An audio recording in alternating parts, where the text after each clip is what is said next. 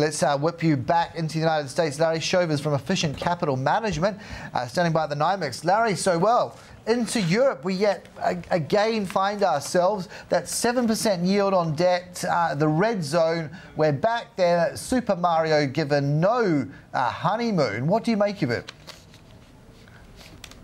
It's hard to know what to make of it. You know, talking about Europe or understanding Europe is like taking a visit to the psychiatrist. Like every answer leads to more questions. I mean, austerity, will they do it? Will the market reward them for that? What's the market going to do with $1.9 trillion of their debt when debt ratios start to rise and when they go into a recession? What's going to happen then? What's going to happen if they can't leverage private capital for the EFSF? Yeah. There are so many questions and overhangs out there. It's hard to know how to make sense of it all. And just like the visit to the psychiatrist, do you come out with any answers or do you come out worse off than when you went in?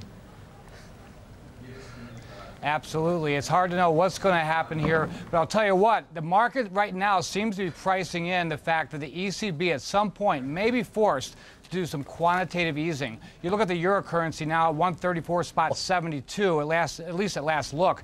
I think they're pricing that in. That's the only way this is going to work. They're not going to be able to enforce austerity. I think the ECB will come out and start printing money to buy debt, bring the yields down, and hope for the best. It sounds, though, like a sort of a mad scramble to the bottom. You've got a fairly conservative Mario Draghi now as an ECB governor who's really, surely, doing the bidding of Germany. Would that be what Germany wants?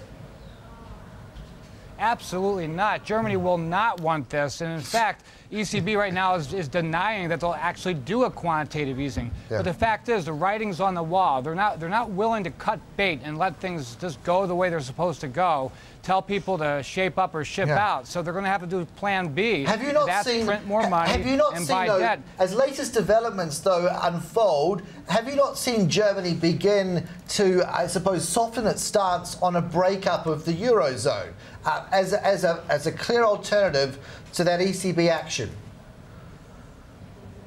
Yeah, absolutely. In fact, you know, everybody knows this, but the German citizens never wanted this whole euro currency business. So the fact of the matter is, they're the ones at the end of the day that might end up being forced to pay for the whole thing. Yeah. So I would think German will would be against quantitative easing, against the euro currency, and just let things fall where they may because they're strong.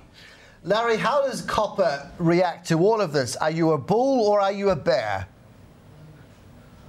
I am a bull on copper. It is really confusing, but copper up at $3.50 a pound. There's so many good supply issues right now. You have the Grasberg mine strike, which is starting to become a really big deal because there's no end in sight to it. You have Chinese who've been living hand-to-mouth basis for months and months and months, and LME stock levels, Shanghai stock levels continue to drop, inventory drops. The fact of the matter is they're going to have to at some point be buyers. They've been very silent, but you can see that the scrap metal has gone away. Every month that goes by, they take more and more. So the fact of the matter is there's not enough supply out there to support the demand, even if we have a recession. So the fact of the matter is, I think $3.50 a pound copper is reasonable right now. Reasonable but not cheap. Larry, thank you indeed. Appreciate it.